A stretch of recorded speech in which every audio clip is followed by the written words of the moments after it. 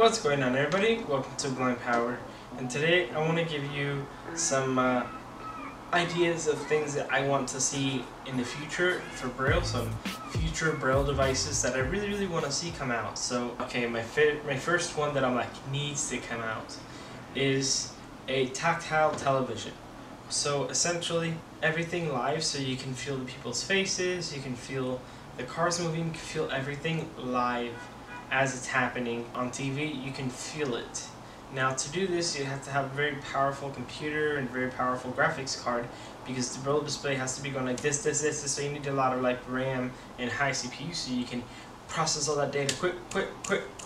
You know, you need that quickness and sharpness. So that can happen, you know. It'd probably be possible with a tactile Braille display, but it would buffer a lot, and it just wouldn't render correctly. So there'd have to be some extra technology in there for that to happen. And honestly, I think that would be a plus if we can get live TV and a tactile display. That's one of the things I would love to see on 2018.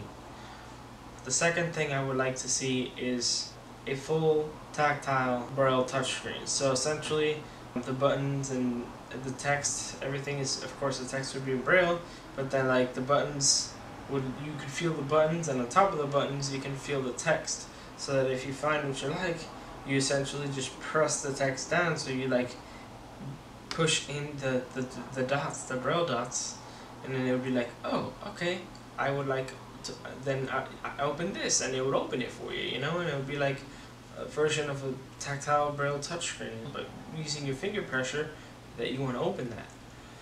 And that way you can determine when you're feeling the Braille than when you're pressing it. So it wouldn't be as sensitive, but it knows when you're pressing on it, then hey, this means I need to open this button. The third thing I want to see in 2018 is I want to see, believe it or not, this one is kind of cool because I've been like, I want to see this for so many years. I've been thinking about it for so long.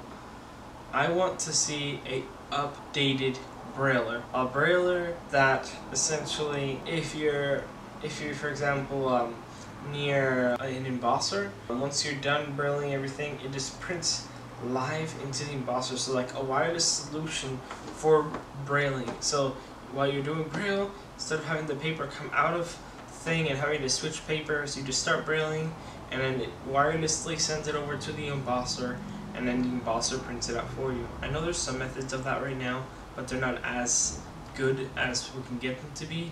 We can get them using Wi-Fi, you know, Wi-Fi embossing would be a thing, and that's the next thing I want to see. And number 4, I want to see Wi-Fi embossing.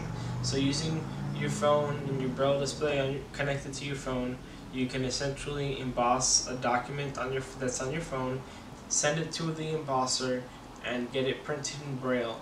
No matter what you're reading on your phone, you can get it printed in Braille, and like right there from your comfort of your home or your office, you can be like, okay, I want to print this right now, and you just send it over, emboss it, and boom, you have a Braille copy. That's what I want to see.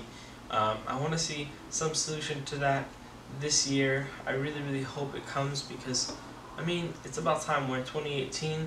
Decided to get these nice solutions. Why can't Braille users, you know? We need that. It'd be cool. We need to have the enthusiast level stuff too.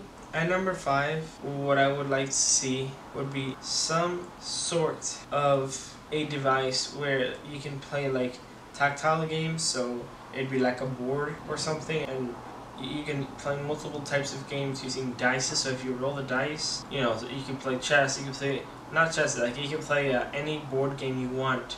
Essentially, like a universal board game that would be working in Braille, so that there'd be Braille games with dice, and it would know at what points your dice is landed on, and it would say, okay, you landed here, then you go here, and it would be a way of playing a game in Braille, but it would be a lot smarter technology, because it would know when the dices land, and then it would know, hey, you need to go here. So it would have to have Braille and speech. It'd be like, your dice landed at 4 and 2, and then you start feeling it and you realize, oh, okay, then you landed in 4 and 2, and boom, you know, that's where you landed. So, you know, some basic board game functionality with Braille that you can play most board games on this universal Braille board. The point of this would be that you don't have to have multiple Braille board games and all this old-fashioned stuff. I mean, 2018, man. We need to get rid of those old-fashioned Braille board games, make an electronic one. That'd be pretty cool. Anyways, those are 5 little ideas I want to see this year with Braille. Or some of them, I know some of those are like a further stretch, but at the conference I want to see something new and innovative. We need it. We need enthusiast level assistive technology this year at the conference. So I hope you guys enjoyed this video just as I enjoyed making it. Comment, rate, subscribe, you know what to do. I will see you in the next video. Goodbye.